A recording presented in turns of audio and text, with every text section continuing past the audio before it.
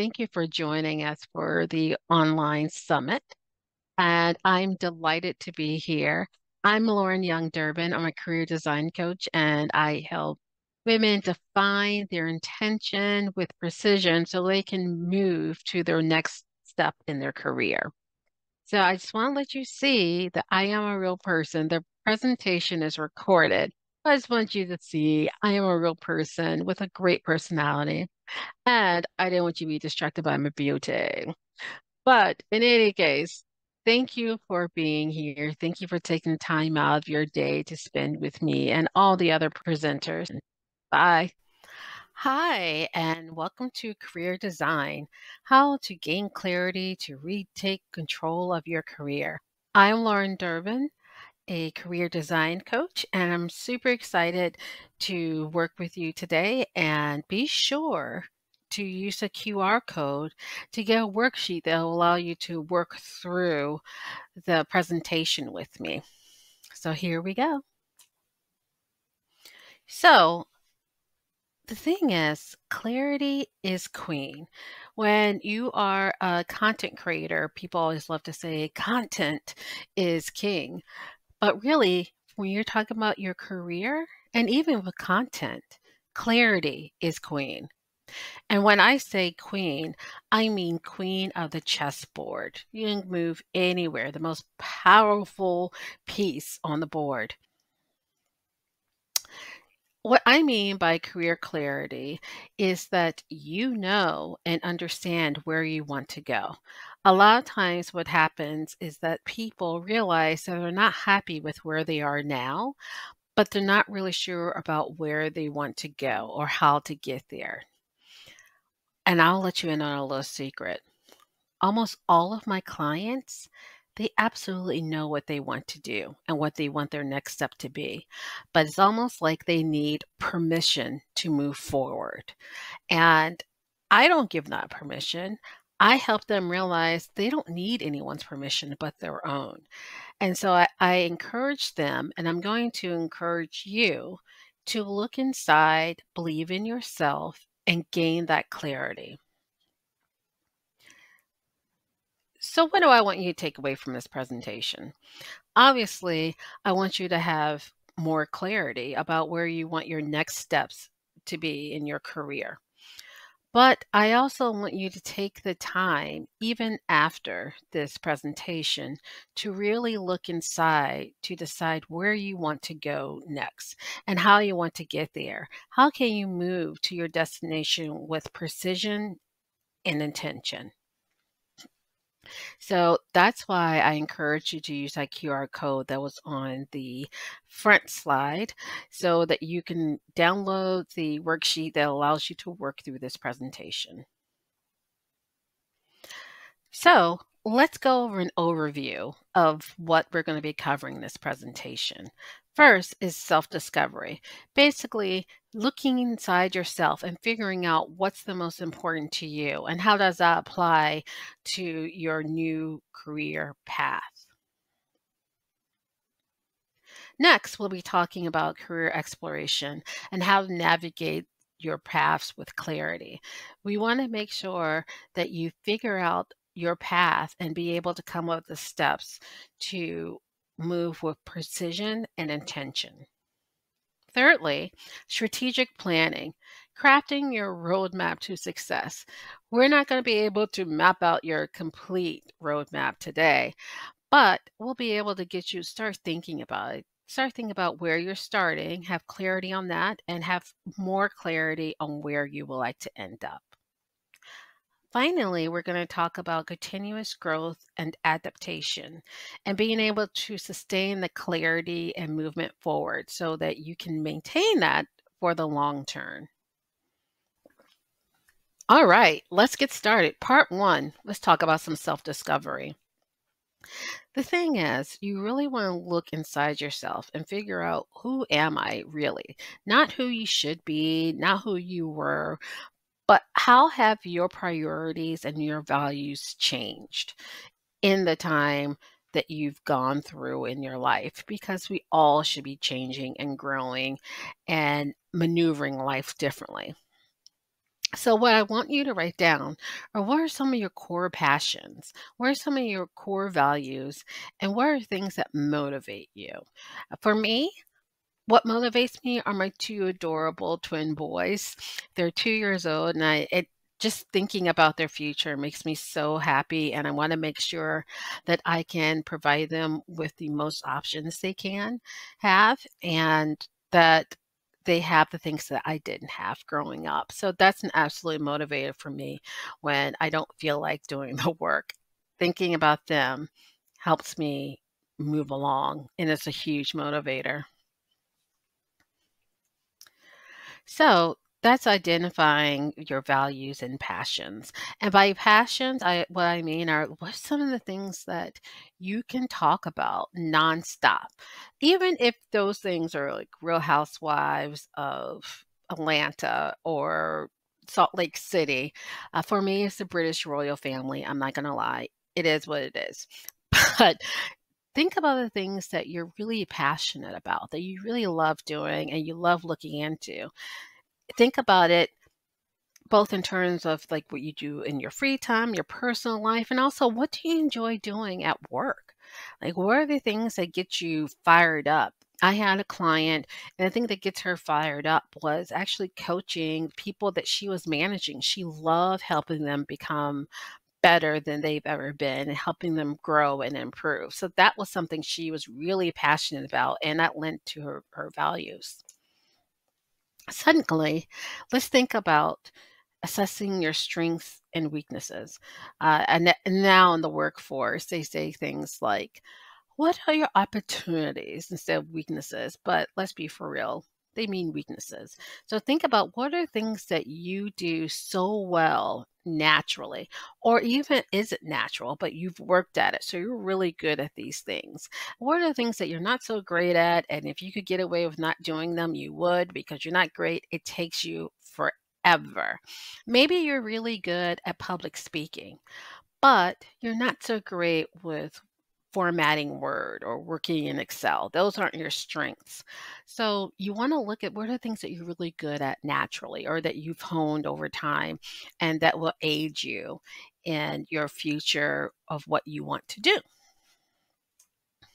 Thirdly, let's think about what's your personal and professional vision. When you lay your head down at night and you think, I really do not want to go to work tomorrow. Or, all right, I can do this. What's the alternative? What are you thinking about? And I'm not talking about lying on the beach somewhere in Jamaica or wherever. Yeah, we all have that dream. It can come down the road. But what I'm talking about in terms of if you had to think about an alternative way of life, an alternative career, what would it look like? Would you be working from home? Would you be working in an office? Would you have a hybrid workplace? Would you be doing more public speaking, for instance, to use the examples I used earlier? Would you be working more in computers, macros, and Excel? So just think about what does it look like? Like just when you have a motto that helps you get through the tougher times, it changes the game because when people are getting on your nerves, you can remind yourself, okay, my vision is my mission. My vision is my mission. But only you can define what that mission is. In order for it to be truly motivational to you and for it to come from love and not fear and expectation, you have to be the person to define it. All right, let's move on to part two, career exploration. The great thing is, it's a great segue from the first part. So, just thinking about your skills, you already did that in part one, but now you want to look at where are they overlapping? Where are things that you're good at both at work and at home, and where your interests lie? Where is there an intersection? And once you realize that, you will get closer to realizing what kind of career do I want to have? Is it public speaking and coaching people who you are managing? That can mean maybe you're better at being a coach like I am, or something like that. Or Maybe you want to be a mentor. So you want to start looking at how your skills and your interests overlap. You also want to look at exploring alternative careers. This go back to what I said about, all right, well, what do you want to do? That's always the question I ask my clients. What do you want to do? And I would say 7 times out of 10, they say, oh, I don't know, but they do know. So just start thinking about what is it that you want to do? What is it that you've always wondered what it's like to be? And an example of an assignment I give to clients, I actually just gave a client this assignment last week, is for a week or two, whether it's in your phone or in an actual notebook, just write down all the careers that interest you. Don't think about all the reasons why you can't have that career. All you're doing is just writing it down. And then at the end of that week or two, look at and see if there are any kind of similarities in the kind of jobs that we're posting. Are you looking at a lot of things that are in the judicial system? Maybe you're really interested in being an entrepreneur. So just take the time, take a week, pull out your phone, pull out that notebook, and just write it down. It can be anything. It should be any and everything. You're not being committed to anything just because it's written down in your book or in your notes. Finally, you want to leverage your transferable skills. And I want you to take a moment now to look at the skills and interests that you wrote down uh, earlier and think about which of these skills are transferable. And my bet is most, if not all of them, are. And you also want to look at, okay, these are the careers that I'm looking at. So how will these skills play into that? Because a lot of times what happens when people make a career pivot or a career transition, they think, I've been in this field forever, so this is where my skills lie. I don't really have experience in anything else, but the fact is that you have transferable skills. And so your job is to sell those transferable skills to future employers. That's what you want to do. But in order to do that, you have to understand what your transferable skills are and how to leverage them. All right. This is one of my favorite parts is the strategic planning. First up is goal setting. We all know the SMART goals: specific, measurable, attainable, realistic, and time bound. So you don't have to have a new career by the end of this session or even by the end of the year if that's not where you're at. What you want to do is you want to set up small goals because you're busy. You don't have time to just make wholesale differences. So you just want to take some time and you're like, okay, today I am going to update my LinkedIn. All right. I need to update my LinkedIn, but I don't have a whole lot of time. So I'm just going to update my headline or my picture. So that's what I mean by specific things to do. You want to pick something small and try to do something every day, even if it isn't huge. Even if you don't get to changing your headline, just look and see what your current headline is and start thinking about what it could be. Creating an action plan. Let's use the example I just gave. So the goal is redoing your LinkedIn profile. So you want to create an action plan. Most people don't have time to just go through it wholesale and completely change in one swoop. So you want to create an action plan by saying, all right, what I'm going to do is every day I just pick a section or a job to edit, to change, or add a new job if that's what you need to do. You can also add skills. You can add presentations. So just every day you decide what I can do is change one piece of my LinkedIn profile every day. And that's creating a action plan that will work for you. But here's the thing. Life happens. So you need to overcome those roadblocks. Maybe your child gets sick. Maybe you get sick. Maybe you just have a whole lot of work to do at work. So you're not able to take that time after work to work on your LinkedIn profile. That's okay.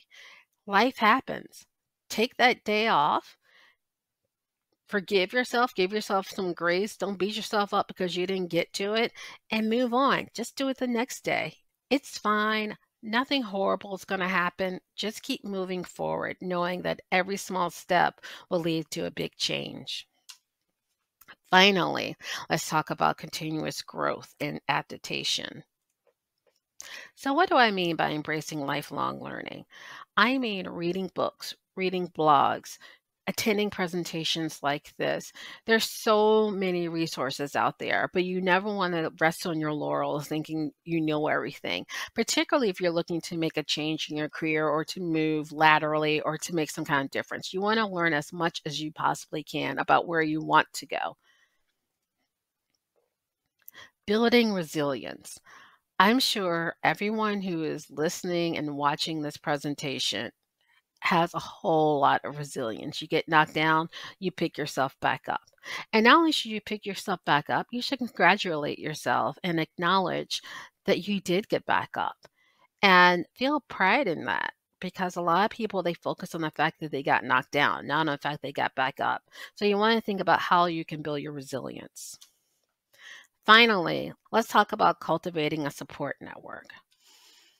And there are 4 different types that I set out: mentors, peers, allies, and LinkedIn.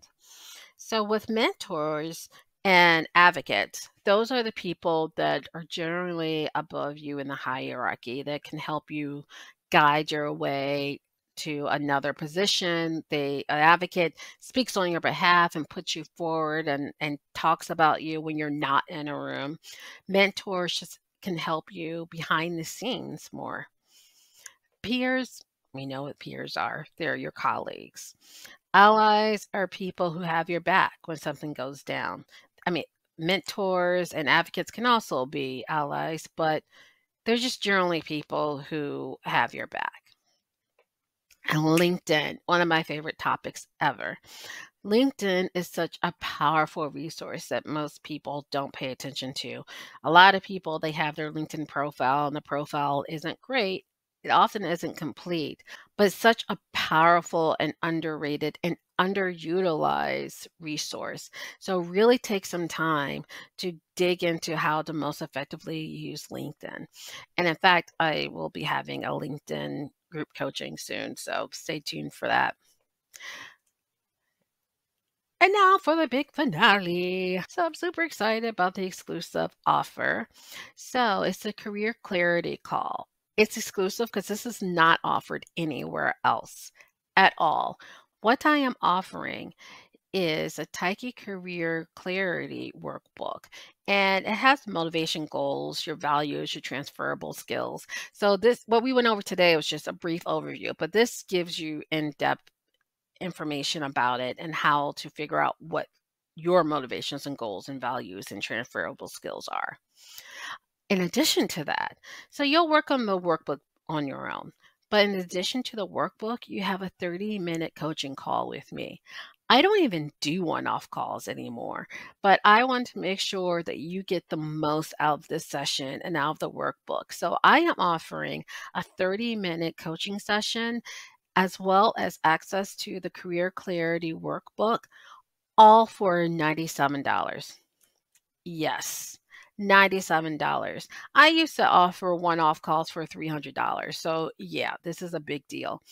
But it isn't forever. You have until April 19th, 2024, April 19th, y'all, to take me up on this offer. And you can use the link here, or you can use the QR code and I'll take you right to where you need to go to register for this.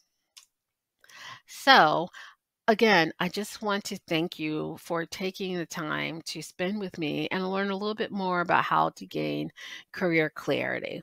If you would like to reach out, here's my contact information. It's taikicoaching.com on the internet.